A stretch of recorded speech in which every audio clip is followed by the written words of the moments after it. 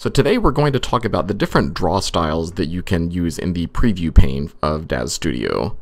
And we're also going to talk a little bit about the GPU, the graphical processing unit, and how that affects your renders and your previews, and also how to get faster renders in your preview pane.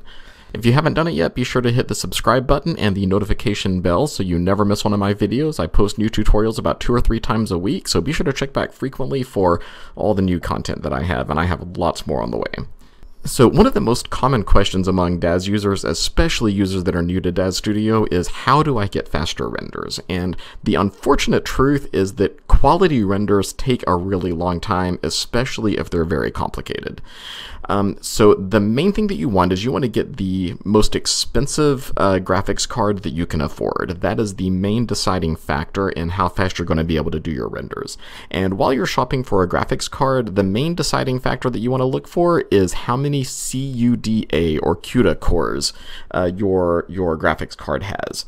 So the one that I use is a GTX 1080 Ti, which is getting a little bit old. I may try to upgrade here in the next year or two, but it still serves my purposes pretty well. So the 1080 Ti has 3,584 CUDA cores. The current top of the line, as far as the consumer graphics cards go, is the GTX 3080. And that one has 8,704 CUDA cores, so quite a few more than mine has right now. So I'd love to see how one of those handles DAZ renders and how fast they can go. But so again, unfortunately, that's the speed of your renders. If you want to get good quality renders with high quality models, environments, and good lighting, you're gonna have to spend some money on a decent graphics card. It doesn't necessarily have to be a top of the line graphics card. You can get, like if you didn't want to get a 3080, you can look at the 3060 or the 3070. Any one of those is going to be better than rendering from the CPU, which is going to take a long time. Your CPU is not meant for doing this kind of work, but aftermarket graphics cards are meant for doing that kind of work. So that's the first thing that you should do. Second, I want to talk about how to get faster previews, and there are a couple of things that you can do. So I've got my scene set up right now. I'm using very basic lighting, just the environment lighting. I've got an HDRI dome outside. I've already got my scene set up how I want it, just a really simple one. And right now I've got it set to preview in Nvidia Iray, which is the same rendering engine that I use for my final renders. You can get very high quality renders that way. That's what I do all of my renders in.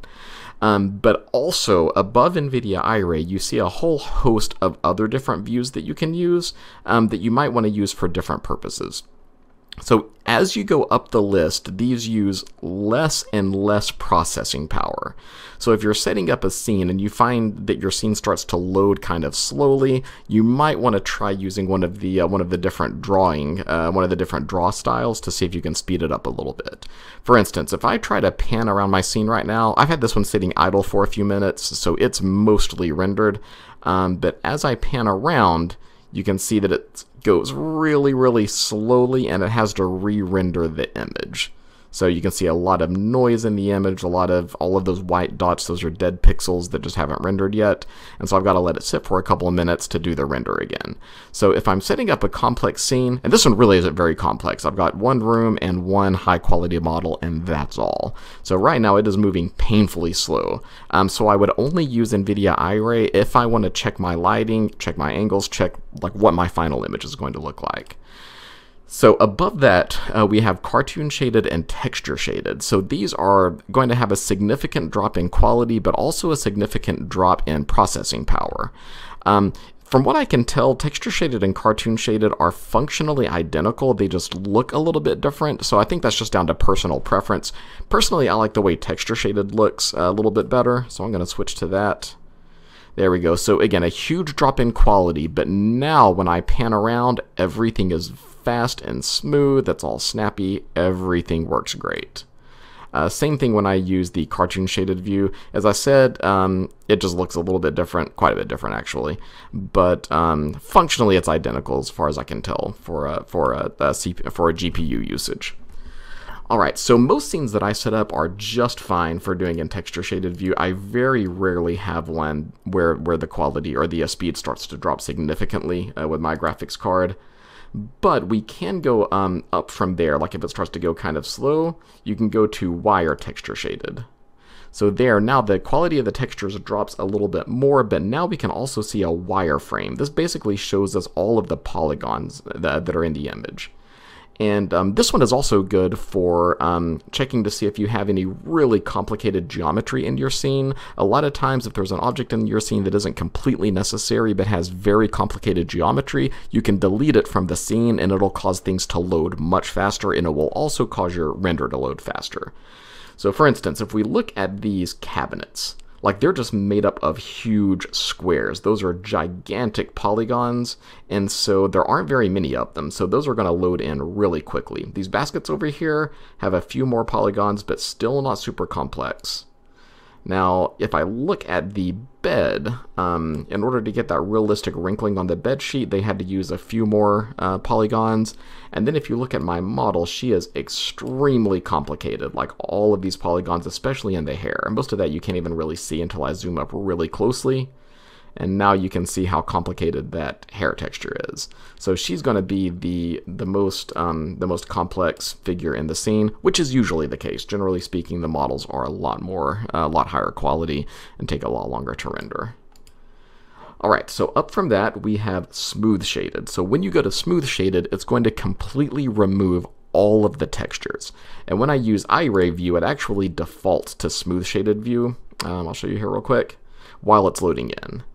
So we'll give that a second to load in, but if when I go back to smooth shaded view, it's just going to look like this the whole time. There we go, so there it is with the finished Iray view, and then if I go to smooth shaded, it just stays that way. So if you have a very, very complicated scene with lots of models in it, lots of high quality models, you might want to use this view. Again, it doesn't look nearly as realistic. You can't really see the lighting, but just for posing your models and getting them in place, this would work absolutely fine for that. Up from that is wire shaded. And wire shaded is pretty much the same thing, but we've put that wireframe back on so you can see the geometry of the figures. Then up from there we have something called lit wireframe. So now we can actually see through all of our objects. So this is wireframe with no textures applied. So if I zoom in close, then you can just pass right through your object. You can see straight through everything. So you can kind of see the detail when I zoom out a little bit, only because there are so many polygons. But again, when I zoom in there, then it kind of breaks the illusion, and you can see that it's just a wireframe with no textures applied. And again, this uses even fewer CPU cycles than the last one did. So this one will load in a little bit faster. Again, if you have a very complicated scene, this one might be good to do. Next, we have hidden line, which this one is kind of interesting because this one saves CPU cycles by hiding objects behind one another. So if I go back to lit wireframe, you can see, if I zoom in really closely, I don't know if you can tell, but you can see the bed through your character if you zoom in close enough. But if I go to hidden line, now the character blocks it out. So this would be just like you would see it in real life. You know, you wouldn't be able to see through your character. Right now we can see the wireframe, but can't see anything on the other side, so it blocks that out.